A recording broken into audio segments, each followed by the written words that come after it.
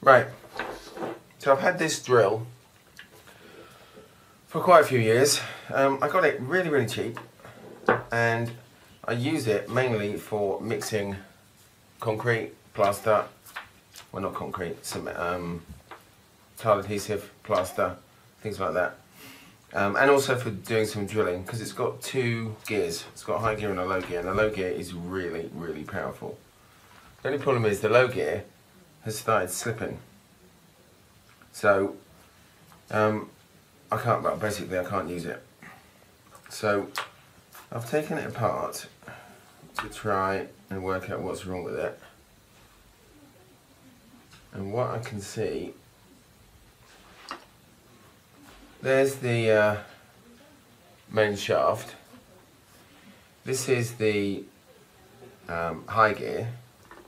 That goes on. It's got a lovely classic simple gearbox design. High gear was syncromesh, like a gearbox, and it's actually a really simple design. So there's the high gear, sits on the shaft there, spinning, and then you've got this selector, which has got splines on, which engages with the shaft, and then you've got these dogs, I think that's what they're called, which engage with these little holes here.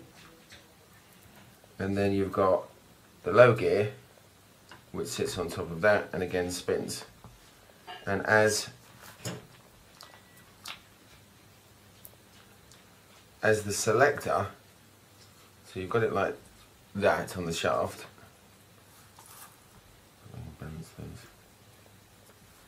And the selector then slides this up and down the shaft, and these cogs, these dogs rather, engage and then give drive on this particular cog, or it slides up and the other dogs engage with, if I can get them in, with this shaft, and that gives you the two different speeds. Now, this is the selector. Actually, I think this is actually technically called the selector. So the design is that sticks in there, and then you turn the switch, and that slides up and down, moving the selector this piece. So there's these two pins in between, you can see. These are free to move, and they stop the two cogs from getting close together and engaging both at the same time. So you can't get both gears engaged at the same time. And then you've got these two. These engage the lower gear, and they're sprung so that you can engage the gear without it being in the right place, and then as it spins round, they will pop down into the holes. And same thing for the top one. So very neat, very simple design, but this one is spinning. It's not engaged before. It just engages. If you turn it by hand, it's fine. As soon as you put any force on it, it pops out and spins because as these are spinning across. So my first thought was maybe, well, certainly these are now a little bit worn. It's done it quite a few times. Maybe this, well, I was trying to work, it looks like a bit of a flaw in the design, to be perfectly honest, because there's quite a bit of meat on there to actually engage, and for some reason it's not going all the way up and getting a good engagement. So my first attempt to fix it was I bent this piece up a bit, so it would give me slightly poorer engagement in the high speed, which I don't normally use, but better engagement in the low speed. So put it all back together, and it was exactly the same as before. So that was a bit of a surprise. Anyway, so I've looked at it some more, And what it looks like is, where are we? I think it comes down to these shims. One there and one here. There's these two little shims that sit on top of that shaft, on top of the lower gear, and they push against this housing here. Now, there's a small spacer here,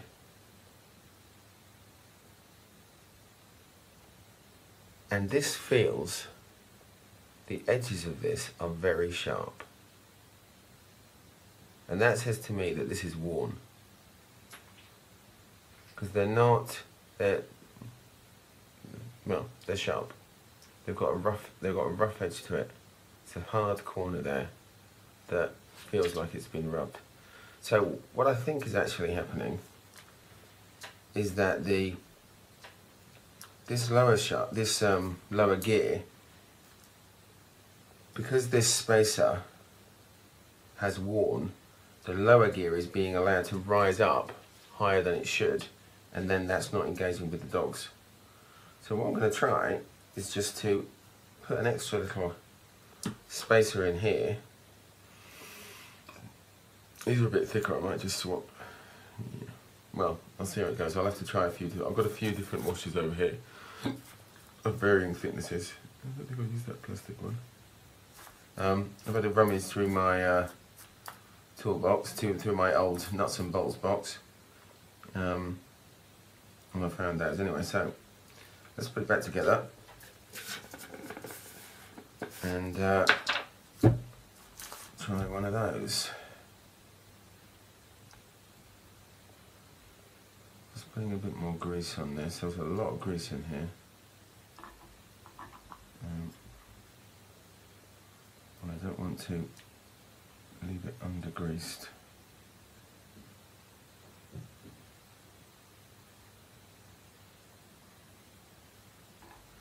That's got continuous contact spinning round all the time it's running. So this needs to be well lubricated in this channel. Right. Now it gets tricky because I have to slide this bit down at the same time as I slide this down. Oops. So hook that in the slot, that selector into the selector mechanism. Give a bit of a hold of that. That goes in and slide this down.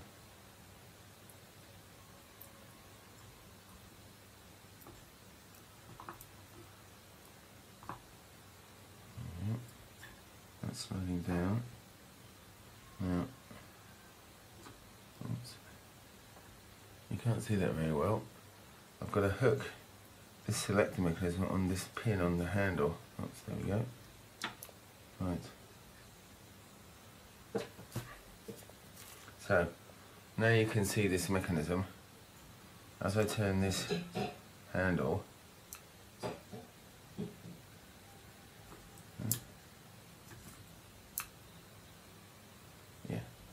so there we go. So I turn it into the high gear, and that lifts this up. When I turn it into the lower gear, it pushes it down, but it won't engage at the moment. So let's give this a little twist. I'll turn the cog this way. I'm turning the cog underneath until I get an engagement. Engaging.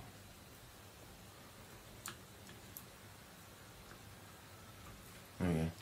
That's now engaged with that cog. So that can go up.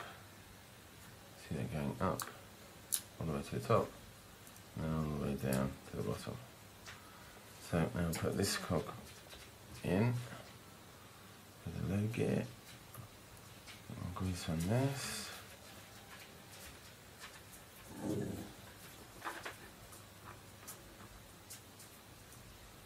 so it spins freely. Now, this is the piece that is worn. So, more grease on there.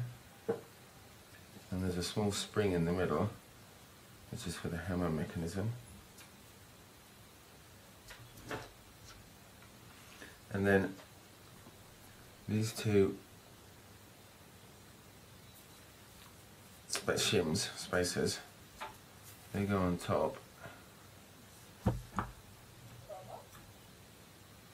Actually,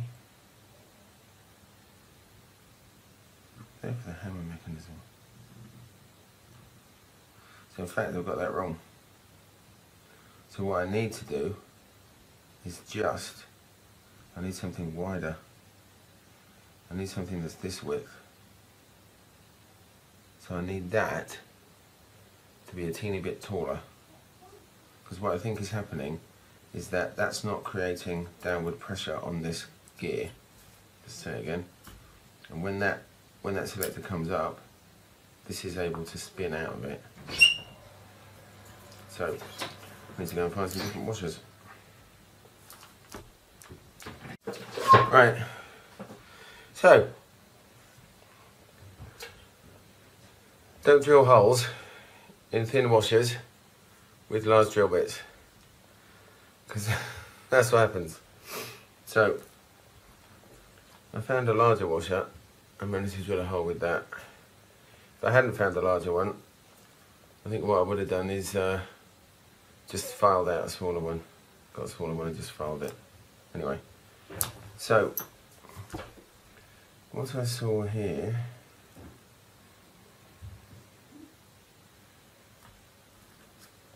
was, I can put this on here.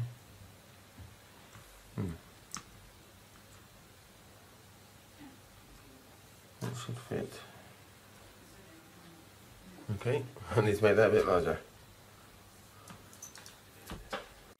Right, don't know if it's fine. So, it's a bit larger than the other washer, than the spacer rather, but I don't think it'll make any difference. It is possible that it could get a bit of grease stuck in there, but I think there's enough spring. I don't think it's going to be a problem, but it could be. We'll see. Anyway, so some grease on there.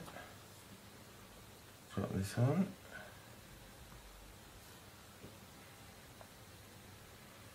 More grease there. Drop that on. The spring is passing inside, and I've got these two shims. These control the. As you can see, they don't actually touch. They don't actually make contact with that spacer. Although they will do.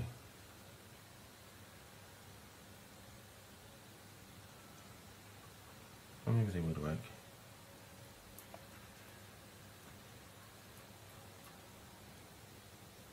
Who knows?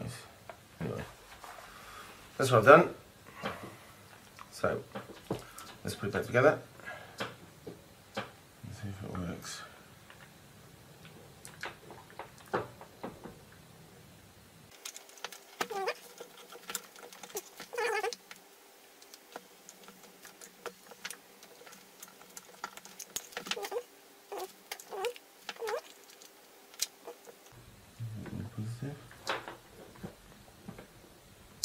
There we go. Right.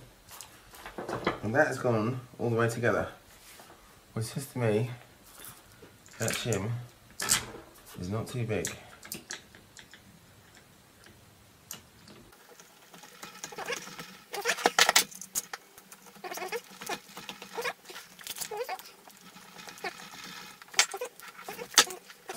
Right.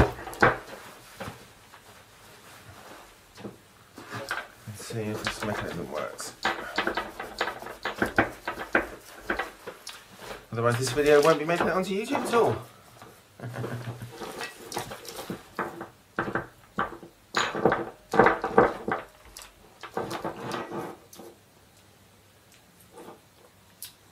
mechanism turns, which is good.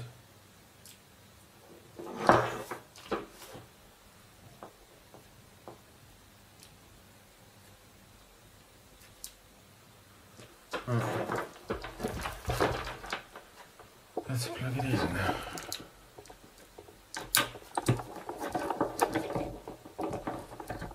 The moment of truth.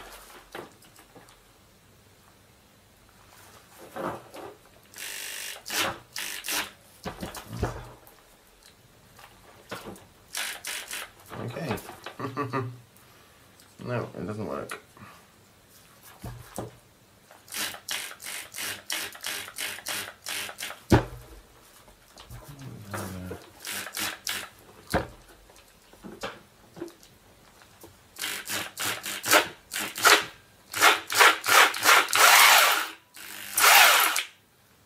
Something's catching.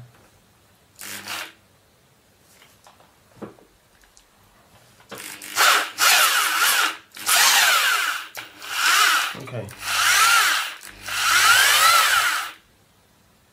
So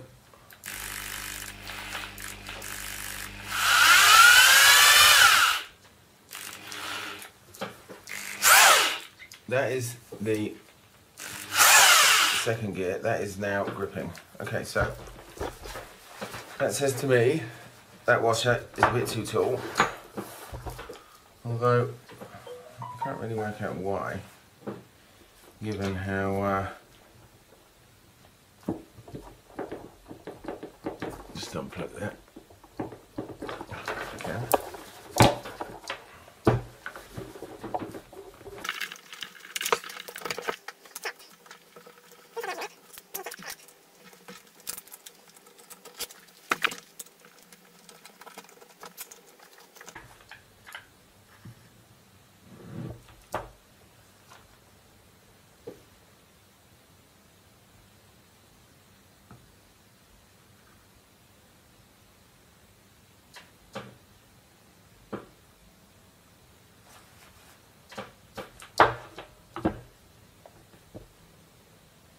I suppose it's possible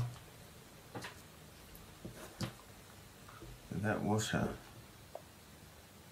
is rubbing on something.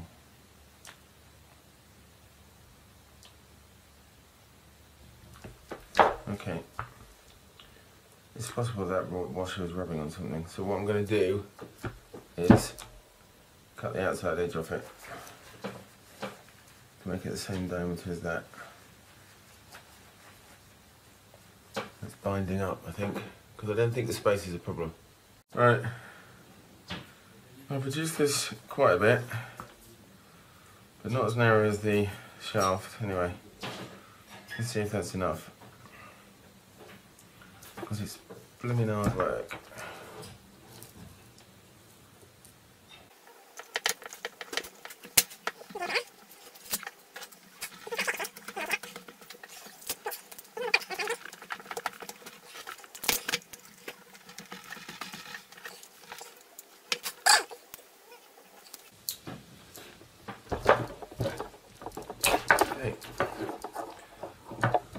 The proof of the pudding, as they say.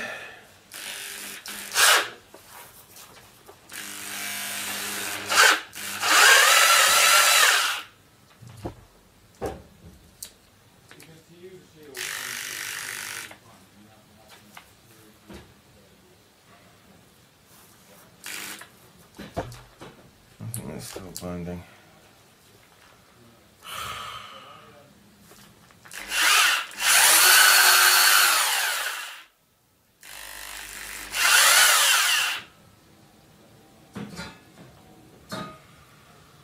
That is very, very frustrating. Right.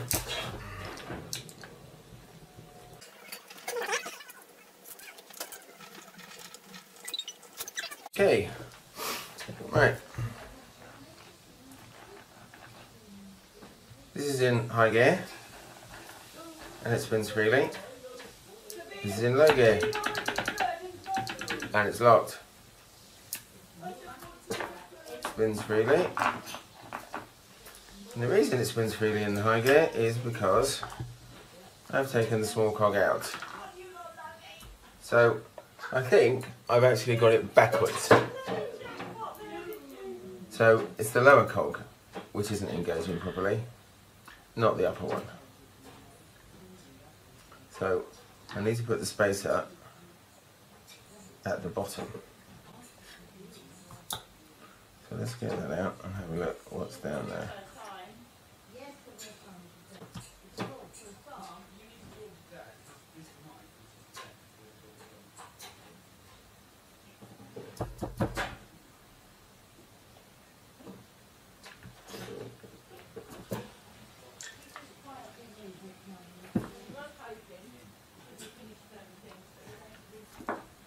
That ball bearing's just falling out of there. Put that back in there. Right. So let's try putting my spacer up at the bottom here. There goes the big one. There goes the selector.